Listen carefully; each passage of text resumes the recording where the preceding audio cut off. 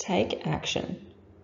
Now you have a visual representation of your current life balance and your ideal life balance. Where are the gaps? These are the areas that need attention. Gaps can go both ways.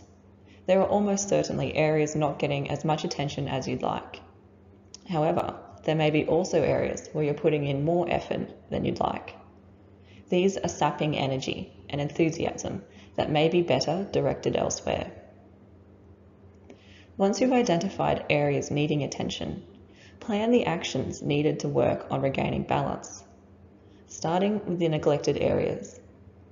What things do you need to start doing to regain balance? In the areas that currently sap your energy and time, what can you stop doing, reprioritize, or delegate to someone else?